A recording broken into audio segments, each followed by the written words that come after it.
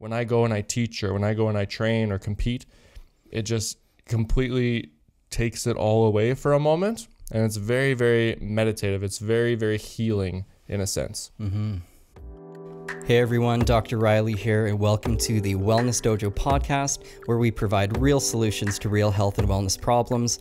In today's episode, episode 8, Improving Mental Health Through Sport and Exercise, we discuss to what degree sport can improve mental health, the best types of activity, how often you should be exercising to see benefit, and the mechanisms behind how sport improves mental health. There's tons of great info in this episode. Let's go.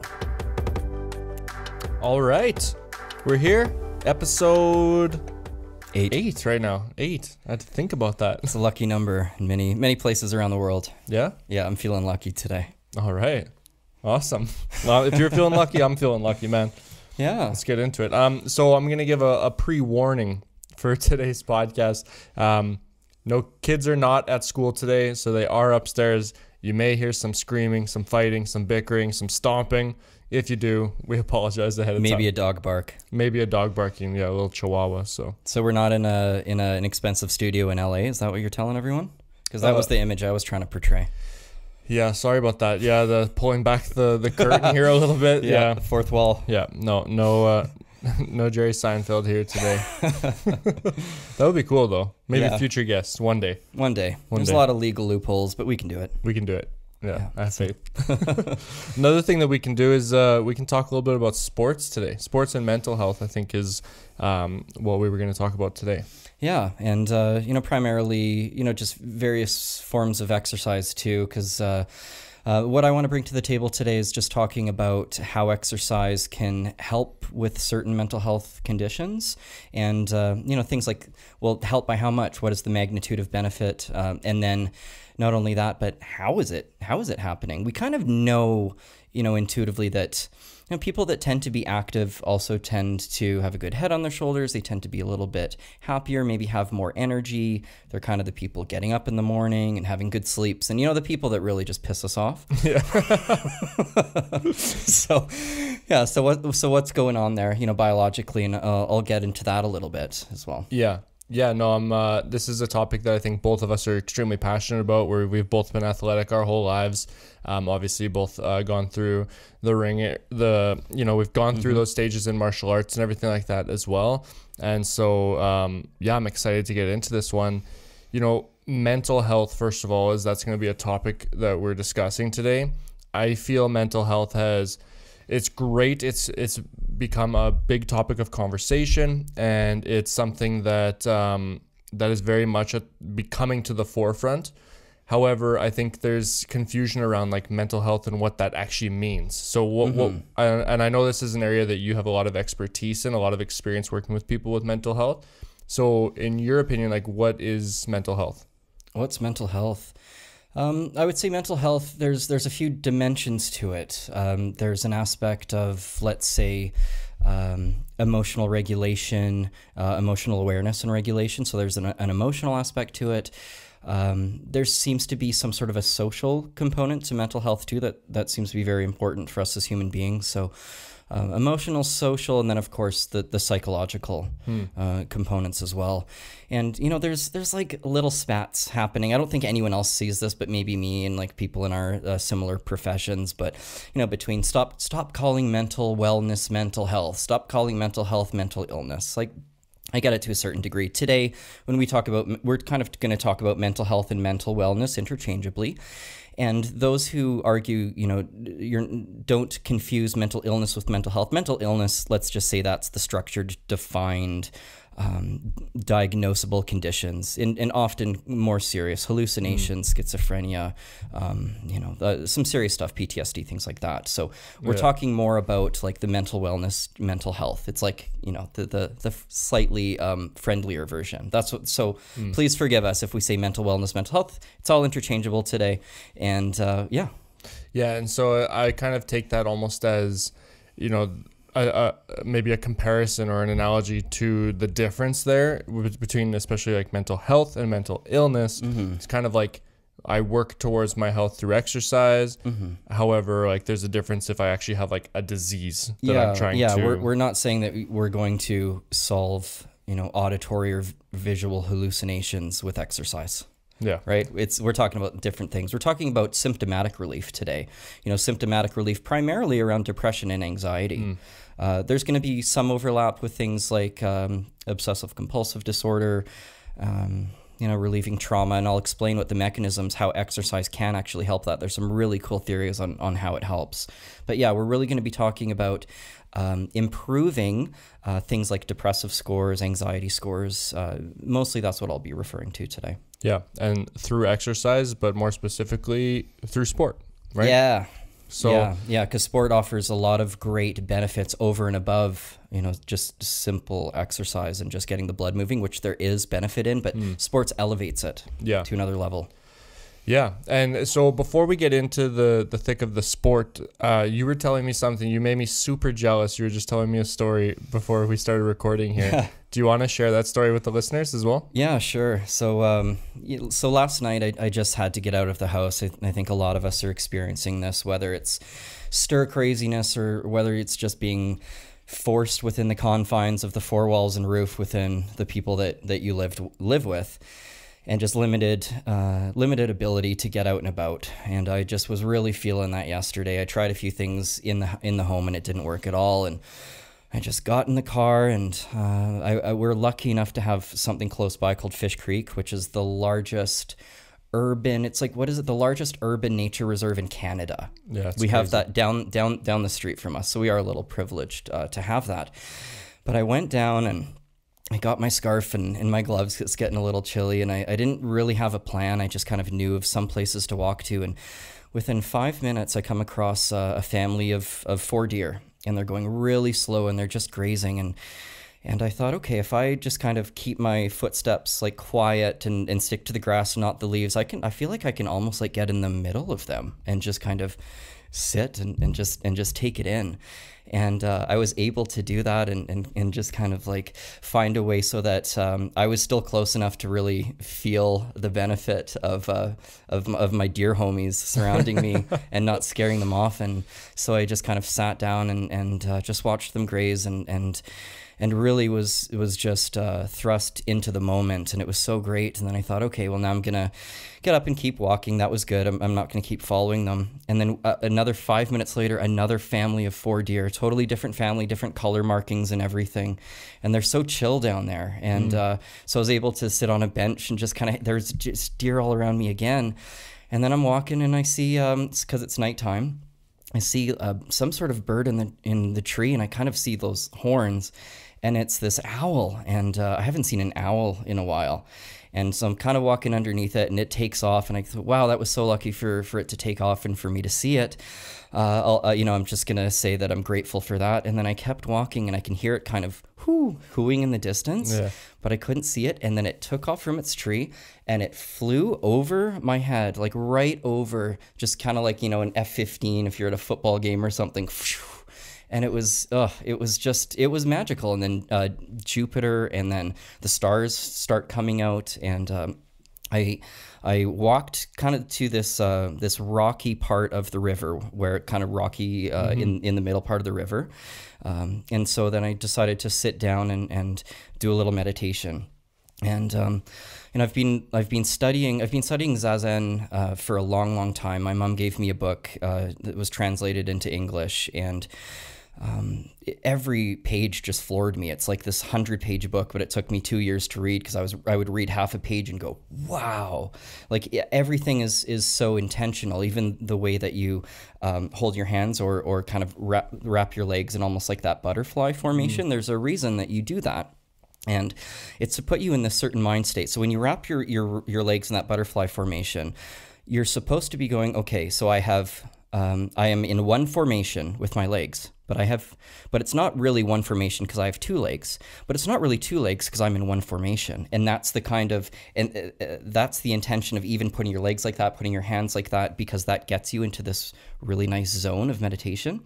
And I was doing that with the river too. And I was going, okay, just pay attention to the sounds of the river and just meditate, and just, you know, pay attention to how, like, the only constant with the river is the change, and much like life and things like that. But then, the sound is very consistent, but every time that you hear a sound, it's different molecules of water. So it's like, it's the same, but it's not the same all at the same time. And I hit that just beautiful zone until I started thinking, there's some big bobcats around here. And I am alone in the dark in the middle, and I'm sitting, and Riley's torso isn't that big. And I imagine I don't look that big when I'm sitting like that. So it started freaking me out. So I had to get up and walk back home. But what a magical little night. It's fascinating that you just described the river in that way, because it was literally only just yesterday I was having a conversation with my dad, actually, and he was telling me that he was listening to a podcast, and he's a frequent listener to the Wellness Dojo podcast, by the way, so shout out. Hey, buddy. But he was just telling me he was listening to a podcast, and somebody was talking about how when they were younger, they would go and sit by the water, sit by the ocean, and when they were feeling depressed, anxious, those types of things, that's what they would do. They would just listen to the waves coming in and out, and they described it exactly the same way of, the waves reminded them that, everything in life changes. Nothing stays the same. Things will constantly continue to change. And that really gave them some solace, right?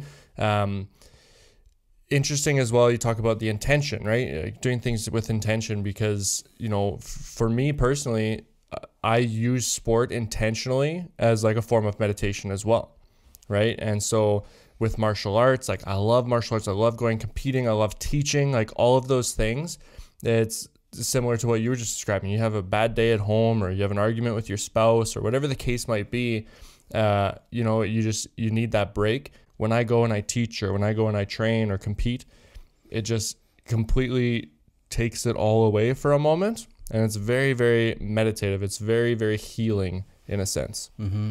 Okay, wonderful segue to how sport and exercise can help heal certain mental health symptoms. Yeah. All right. Yeah. Where do we start? Can I start? Of course, yeah. Okay. So I'm going to be bringing the perspective of the literature, because that's what I chose to dive into yesterday. Looks like the first landmark study for the effect of exercise on mental health was done in the late 70s. And which is, fairly recent, I guess. Yeah. And what they found was that, so the groups were, I think they were given 3 to 4 1-hour running sessions, and it was led by like a running instructor. Okay. So it was pretty good quality. But at the end of the study, they found that the exercise group was comparable to the psychotherapy group. And they said, well, there's something here that's significant, and let's do more studies. So that's really where it started. And then so now we have like hundreds of studies and tens of thousands of participants kind of thing. Like just in one review I was looking at, they looked at 40 studies and 3,000 participants. That was just in one review. So now we have a lot of data for what it can do. So for instance, with depression, it was something like 7 out of 10 of the studies that they reviewed showed significant benefit. But then even in the 3 out of 10 that didn't show benefit, of course, they improved their overall health scores, like body fat and oxygen capacity and these other things. So but I think it's important to note that, it was 7 out of 10 studies. It's not everyone. It's not the silver bullet. You and I don't preach silver bullet solutions. So that's when I mentioned magnitude of benefit earlier. It's like it's still important for us to temper our expectations a little bit and just know how much it really helps. And if something decreases depressive scores by 40%, that's considered a huge win. Yeah, and it's it's also important too that we look at what you just mentioned, which is it's not one thing. Like, it's not like we say, okay, sports help with mental health, so go do sports and that'll directly affect your mental health. There might be other factors that are coming into play there. Like you said, like you might do sport and decrease your body fat composition, right? Like you might improve your body composition. You might build lean muscle. That might start to give you more confidence walking around every day, which might also affect your depression or your anxiety in a positive way. You might feel less social pressure when you're in situations because now you feel like you don't have to cover your stomach up because you've been, doing this sport, you've been slowly losing weight or getting into shape. And so it's complex. It's very dynamic, this conversation, right? Yeah, exactly. So it's part of a comprehensive treatment plan, though. Yeah. We're always, like, me and my colleagues and yourself, we're always trying to get people to move more. Yeah. We're hardly ever getting them to move less unless they're, using it as, I don't know, as 6 bouts of intense exercise a week to anesthetize trauma or other pain, like in that. And I have seen that. And at that point, it's like you need to scale back the exercise. It's probably harming you. But other than that, we're almost always getting to people, trying to get people to move more. Yeah, we're built in a society right now. We're very like structured to move less. Like everything that we do is about efficiency, speed, and that, moving takes time. So if you have to walk from this building to that building, well, that's not gonna benefit your superiors. So no, instead, like, look at what's going on in the world right now with, online meetings, virtual meetings and stuff. It's so much easier now. I can go meeting to meeting to meeting if I need to virtually. Whereas if I have somebody come in or I have to go to see somebody, that takes extra time. That's not as efficient, but it might be much more beneficial for my body to actually walk to that client's house or to, but that's not the way that the world seems to be turning. And that's something that you and I and other people in this profession are really trying to turn or at least trying to savor some of that. Yep. Right. Yep. So let me just kind of go through some of the conditions and what I saw, or conditions and symptoms and what I saw in the research. So we talked a little bit about depression already. It looks like aerobic exercise, at least, is comparable to psychotherapy. And then they found later that they would have a separate group that had some sort of a drug treatment. They weren't psychotherapy and drug. They were either or. So, sorry, for the listeners that might not, like, when we say psychotherapy, can you give them like just like a really brief breakdown of like what that is? Yeah, it's a form of counseling, whether administered by a psychiatrist. They're like, let's just say a psychologist or a psychiatrist. Psychiatrist being someone who has a medical doctor's degree and can prescribe. A psychologist, somebody that really specializes in the most part in cognitive behavioral therapy, which is increasing awareness and then reframing certain thoughts. Yeah, and that's pretty much what it is. And the sessions are either individual or group, and they're typically an hour long. Yeah. So at fear of being like way too generalized here, we're basically saying that, going for like the people who were doing exercise, but not, seeing a psychologist or a psychiatrist or a counselor, we're seeing similar benefits to people who were either seeing a psychologist or a counselor, or people who were given an antidepressant. Okay. Awesome. Yeah. Yeah. So, and then insofar as anxiety goes, it wasn't quite as prominent as with depression, which is notable. They, in the research, they called it a small but significant effect on anxiety, which just means it was maybe a little bit smaller than the researchers thought it would be, but it was still statistically significant in comparison to, let's say, placebo, the placebo control arm. With ADHD, they did studies about concentration with a computer game. And the concentration was increased by 30% in the exercise group. And I believe they would exercise first and then kind of do whatever this video game was in the research. PTSD, it significantly improved certain depression scores. And then they took this to other populations, pregnant women who maybe have like prepartum depression or something like that.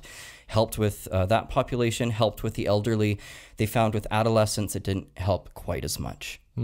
Because it's probably a little bit more complex. There's a good chance that they're already active, as just, young people. And so, so in that population, it wasn't seen quite as much of a benefit, but definitely in adults.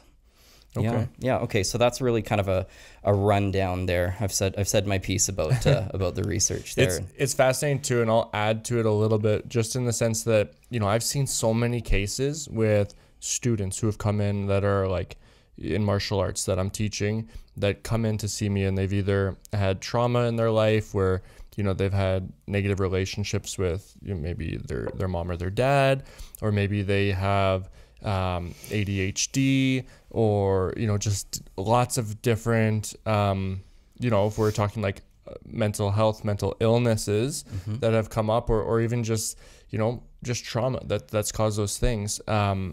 I've seen so many amazing transformations that go like so like under the radar too. Like I've had parents that have come up to me, and this isn't just me. Like you see this across the board in martial arts and sports. Like coaches hear this stuff all the time, so it's not just me, but it's truly empowering to, you know, have parents that come up to you and say, like, I don't even like recognize this kid anymore, and it's a good thing. Yeah, like you've completely changed them. Like, what have you done and stuff like that. And I think it does, like, especially you talk about ADHD and that kind of thing, like having something like that to focus your energy on, yes, is so powerful. And same thing with, you know, depression, anxiety and stuff like that. I do think that's a big part of it. And this is just, you know, my opinion, but I do think that's a big part of it. It's just like having a source where you can focus your attention to, and that kind of takes you away and gives you a break from all these other distractions. I think it can be a really powerful thing for kids and adults. And I have seen it in adults as well that have come and said, yeah, this, like doing this martial arts class, like I do it for my mental health. Like I have people right now that tell me that. I say, like, why are you guys here today? Like, what's your purpose today? Like, I'm here for my mental health, because if I don't come here, then I am super anxious at home, or my ADHD or my ADD just goes crazy at home. Like they feel that impact, and they feel the difference when they're not doing the sport versus when they are, even from a day-to-day basis. And there's a lot that could be going on there. One of the things that came out when I was preparing for this episode was the concept of self-efficacy.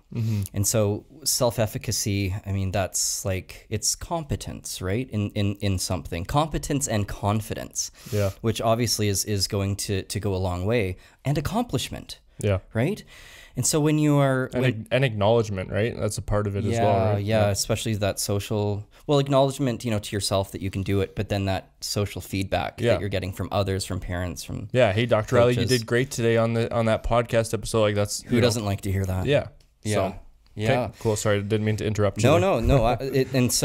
So self-efficacy is probably one of the factors that is helping to improve some of these, let's call them symptomatic scores with regards to mental health. And something else that came up that I know is obvious, but it's just still nice to see this stuff come up and be defined in the research. Social interaction is a big one. Yeah, it's huge. Yeah. Community, right? Yeah. And so earlier when we were talking about the difference between just pure exercise and sport, with sport, even in individual sports, you get that social interaction because you're still training with others. Yeah. You still have a coach, even if you are an individual. Like the top mixed martial artist fighters, they pay people to come and train with them, right? You're never alone. Yeah, you can't do it alone. And I was recently was actually listening to another podcast from another martial artist that I know of. A shout out to the Shout Out podcast. Cool. So, but in this podcast, he was actually talking about something similar. Is about like the difference between like somebody who goes and competes and they've been working by themselves versus the one with the coach, and it's like almost every time the people who have a team behind them are so much better. Like they just perform better, they have more confidence, like all around it's just better. Absolutely. Yeah. So that community aspect, that team aspect, that having that coach, having that support around you, that acknowledgement, and also that desire to want to, show that you can do it, right? You got that team behind you. There's more pressure, but what does pressure do? Pressure pushes you up to the top a lot of the times, right? To a certain degree. And that's something we can get into as well. But it makes you want to work harder for those people as well. Yeah. And there's another thing that was really interesting in the research, and that was that, so they were looking at, so through all these studies, there's some that have like individualized exercise, and there's some that has group exercise. And what what one set of researchers found is that even when certain articles were talking about this group was given like individual exercise sessions, they were like, they still had supervisors and they still had people watching them. And you know, at least there was someone with them. And because they didn't see a big difference between individual and group, but this was their conclusion, that individual still was an individual as, you know, in a purest sense. Yeah. Yeah. Yeah, and it's funny because we're talking about, you know, we've now kind of shifted onto this topic of like being successful from a team, but that has a massive impact on your mental health when you are in sport, right? It's, you know, there is definitely a place for losing and being defeated and stuff like that to help build you up. Yep. But there's also something to be said for being successful and, you know, going in and winning, and maybe not winning, but at least performing at your best and feeling like you are getting better, right? That's a big part of that, because that's kind of that endorphin rush a little bit too, of like, oh wow, I improved today. This is working. This is great. That helps me keep going, right? And so having that community around you to help, you know, motivate you, pump you up, support you, give you acknowledgement, give you feedback, like it's huge for your mental health, because you feel supported. Yeah, it is huge. We're social creatures, right? Yeah. And now there might be people out there thinking, okay, but just tell me what type of sport is the best. What type of exercise? Martial arts. No, I'm just kidding. Well, you know, you're actually pretty accurate there. And I'll tell you why. So they looked at the difference between aerobic, which is like cardiovascular, you know, your like low to moderate intensity, something you can do for an hour or more, arguably, depending on your fitness level. And then anaerobic, which is like, you know, it's anaerobic just means it doesn't really, you don't need that oxygen capacity. It's like quick explosive, it's weight training, it's things like that. You're talking like anaerobic being more of like the HIIT training, sprinting, like that kind of stuff. Exactly. Yeah. Yeah. So which is better? Well, I'm sorry to say that they weren't really able to parse out that one is better than the other. But, and I think we kind of mentioned this last time, but when you combine the two and you do a combination of anaerobic and aerobic together as your exercise, it outperforms aerobic individually or anaerobic individually. Yeah. Which is very interesting. So there's your answer. Yeah. And it, you know, it also, there's a level, again, as I always go back to sustainability too, right? So let's say somebody is listening to this and they're saying, wow, they're making some really good points. Maybe I should start a sport. Well, what can I do? Well, it depends. What can you do? What works in your routine? What are you willing to sacrifice to do something, right? Because I remember in high school, I never played football in high school. It was something I always wanted to do. And I was like, it would be cool to play football. But the time commitment, I just couldn't make it happen. Like when I looked at it, I was like, they want to practice almost like every morning, every day after school. I've got martial arts as well. Like I just like literally could not make it happen. It just didn't make sense for me. Yeah. People need to look at that as well, right? Hiking, you could consider a sport. Yeah. Well, sure. Sure. Yeah. Yeah. So you look at hiking and then you look at like going and playing soccer with your kids, right? One of those two things requires a lot more time commitment than the other. So you might be able to go and play sports with your, you know, soccer with your kids 3 days a week, be able to do it for 30 to 60 minutes, but you might not be able to go hiking 3 days a week, right? So I think that's where also finding a mixture is really important, is in, you know, what it's giving you, but also your ability to actually stay with it consistently and sustain it. Right? That's right. That's right. Because I mean, at the end of the day, you're not going to go play sports once and your mental health is going to, it might improve from that one time, but it's not going to be like a long-term fix. You got to find something that you can incorporate it consistently. Exactly. And so, you know, you kind of started bringing up something, and that is, how frequent do we have to do it to start seeing benefits too? And so I'll tell you what I found, and I think that you found something maybe slightly different. And I really like what you found as well. So for myself, and I was looking into it, it looks like something to the tune of 3 bouts of exercise a week for 30 minutes. So three times 30 minutes was about the minimum needed to see benefit, according to what I was looking at. And these researchers did not see much of an impact if you did less than that. Yeah. Yeah, and it's funny because when you had told me about that, I don't know if I'd call it a rebuttal, but I also had read something that there was a study that was done, and it was more focused on like your physical health, not so much focused on your mental health. However, what the study showed was, you know, there's this idea of like And we kind of touched on this in our last episode on exercise and kind of the relationship with exercise. But there's this idea of like, what's enough? Like, how do you know like if what you're doing is enough kind of thing? And the example is like somebody is running 10 minutes late for a yoga class. They'll decide, well, I'm just not going to go because I'm going to be 10 minutes late. And if I can't get the whole class, it doesn't count. It's like, so it's looking at that idea, and the study kind of proved that idea wrong in a sense where it actually saw massive improvements from people who were just getting up and sitting less throughout the day. So getting up, moving around, moving away from their desk, going for a short walk, getting a 1 minute, exercise done throughout the day. Like those types of things actually showed massive benefits to people's health, to their cardiovascular system, digestive system, immune system, like all of it. And your nervous system as well, which is very, tied into your mental health. And it actually showed that there could be more benefit to doing something like that, to just sitting less, moving more, versus traditional like 1 hour weight training session here and there, like 3 times a week kind of thing. So when you're looking at long-term benefits for a lot of, and maybe consistency comes into that as well. It's easier to sustain your ability to just get up and move around versus committing to, this sport or this exercise. But it was interesting to hear it's like just moving more. It's something I think that can really help people take some pressure off themselves when you are looking to like, I want to start doing a sport, but how do I commit to it when I have everything else going on? How do I commit to going and playing, dodgeball 2 nights a week in some league? Well, maybe you don't have to start with that. Maybe you can start with, like I said, going playing soccer with your kids once a week, right? You're going to still see the benefits and you'll build onto them. And I would really encourage everyone that if you do have the option, if you're able to engage in moderate intensity exercise, it's going to benefit you more than low intensity. It's just a fact. That's not my opinion.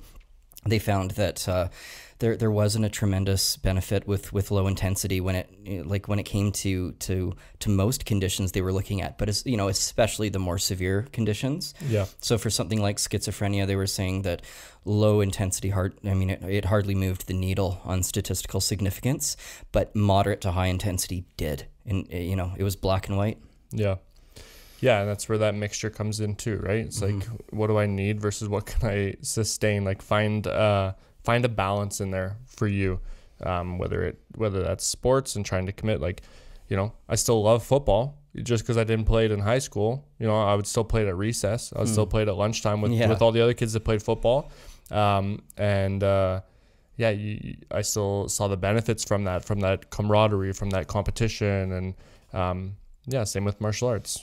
I've never trained 7 days a week in martial arts. We've always had, like, our club's always been part-time. It's kind of day on, day off kind of thing. Yeah. And so like I would, do a little bit of practice at home and stuff, but the benefits that I got from it were massive compared to, some people also saw similar benefits, but they trained, 7 days a week or, for much longer hours and stuff like that. It's, you do what you need to do for you and take the benefits from them. Right. Yeah. And so like, we talked a little bit about how exercise, it can improve self-esteem, that concept of self-efficacy, which is like accomplishment and competency and things like that.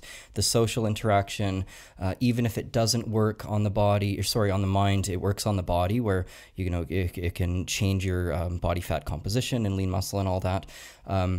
There's some other things going on that are really cool, and I mean, I don't know if you have any opinions on what you think could be going. I have the answer, so I'm cheating.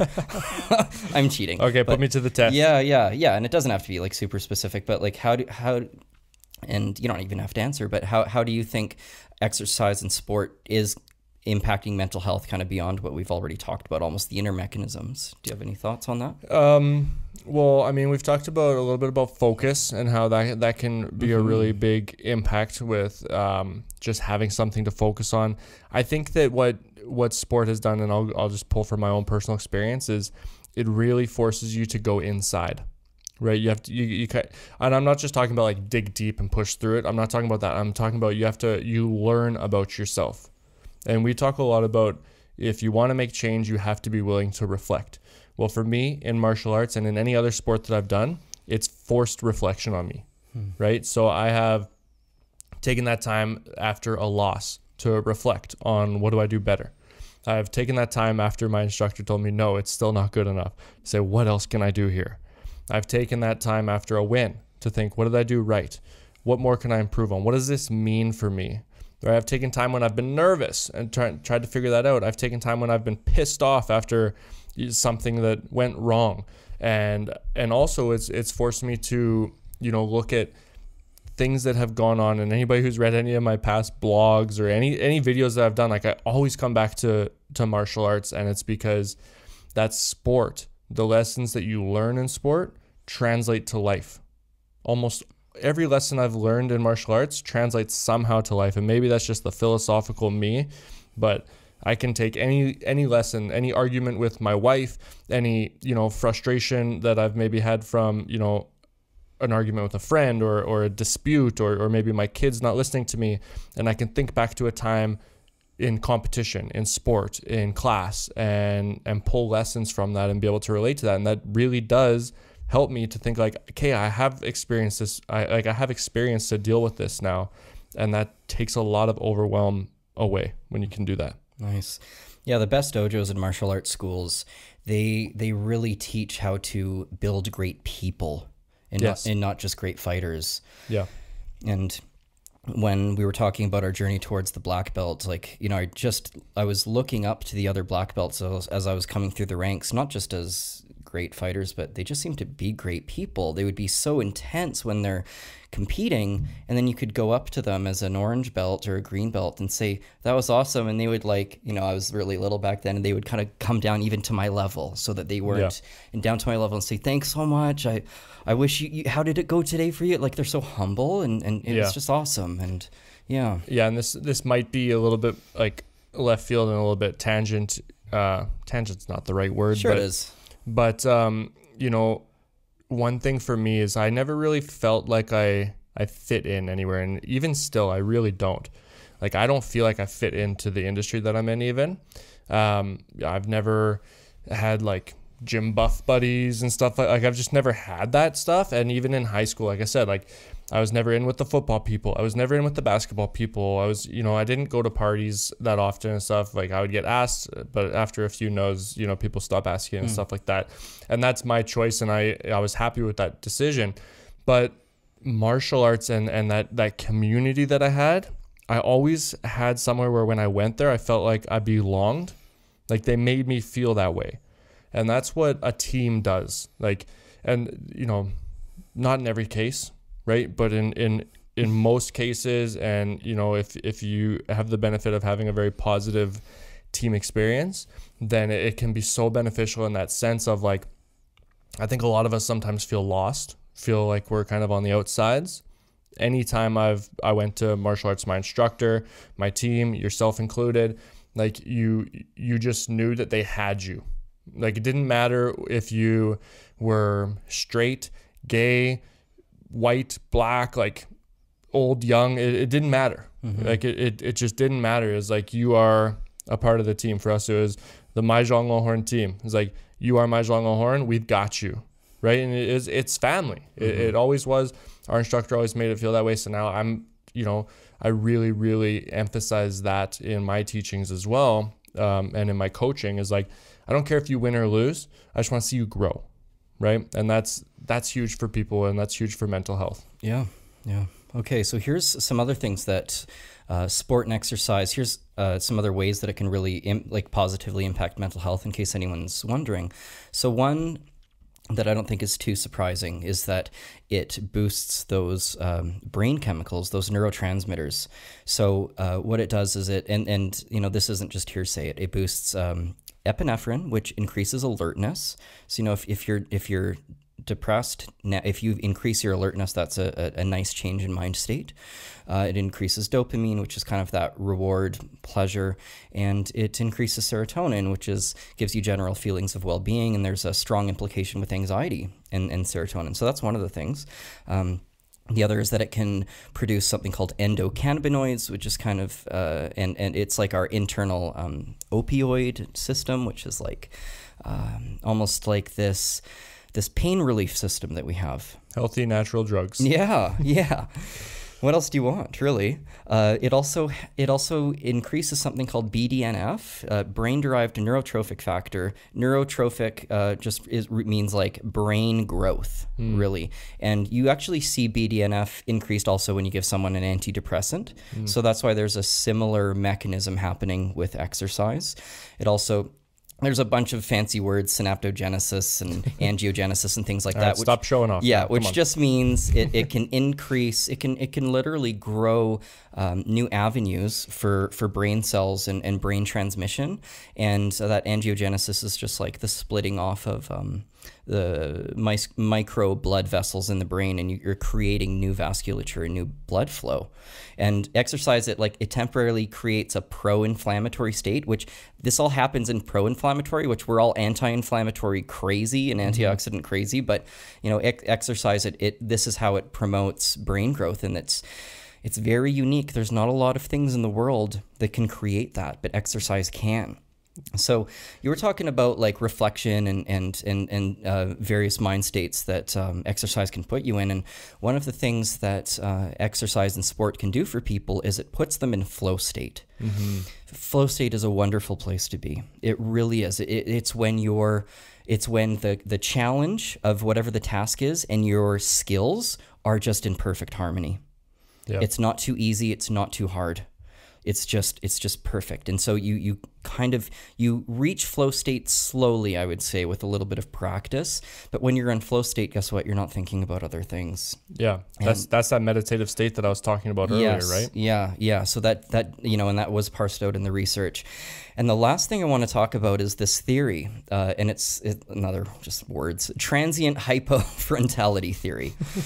Okay, so hypo meaning less, the frontality meaning the part of our brain that's always like thinking and judging and being critical and making decisions. Well, when you're anxious or depressed, that part, it's hard to say exactly which parts of the brain, because you could argue that, you can overthink things, and that's going to impact you. And you can also argue that the reptilian, automatic, stressful parts of the inner brain, that can also be impacting you. But here's the theory. Okay, let me simplify this. The theory is that when you exercise, blood in your brain goes towards the motor cortex or motor cortices, motor areas in your brain. So when I say motor, I'm talking like moving your arms, moving your legs, things like that. It goes to those areas of the brain instead of the areas of the brain that have to do with thoughts and language and things like that are, can be amplified when you're anxious, when you're depressed and overthinking things and being hypercritical of yourself and things like that. Exercise, it literally takes the blood, the energy, it takes it away from those centers and redistributes it, which I thought was really cool. And I totally can see how that's real. Yeah. Yeah, it's fascinating. And to wrap that in a pretty bow, essentially what we're saying is like exercise and sport in general will make you smarter, and they will make you more positive. Like really. Smarter, right? Stronger, faster, yeah. Like a couple other things like endorphins, right? That help reduce stress hormone, like cortisol, like all those things have a massive impact. This is why when you're stressed out and you go to exercise, it can help with that, right? Because it's actually diminishing some of those stress hormones in your body and countering them with, feel-good hormones in your body. It's funny because people might recognize this, like we're using kind of sport and exercise kind of interchangeably. There's a reason for that. It's because they are one and the same thing, really. There is a massive difference that we've covered in this episode already on, doing a workout alone in your basement, or, going to a fitness class, or going to a sport and playing, hockey, or doing a martial arts class where you got people around you, supporting you, cheering you on, helping you get better. There's a big difference there, but really, like, sport is exercise. When a lot of people think about exercise, they think about the first thing. They think about hitting the weights, going to an aerobics class, going for a run, those types of things. We don't tend to, I do, but most people I would think would agree that they don't tend to think of, like, you say exercise, I think hockey. You think exercise, I think soccer. No, but sport is exercise. And I think the biggest advantage to sport because you're going to get these benefits whether you go and do traditional exercise or whether you do a sport, for the most part, other than some of the things that we've covered. But what sport does is sport gives you a distraction from it being exercise, right? You're doing it, you're having fun, hopefully, because you chose a sport that you actually enjoy. And it really does make it so much easier to go and do it, right? And then having that community around you makes such a huge difference. There's a reason why CrossFit got so popular. It's that community around it. It's that, come on, you can do it. Let's go. With somebody standing over you and giving you that motivation, so to speak. That's the same reason why, you see in sports, people get so intense. People get so excited when they win, they cheer, they have all of that around them. It's a fun way to get exercise in.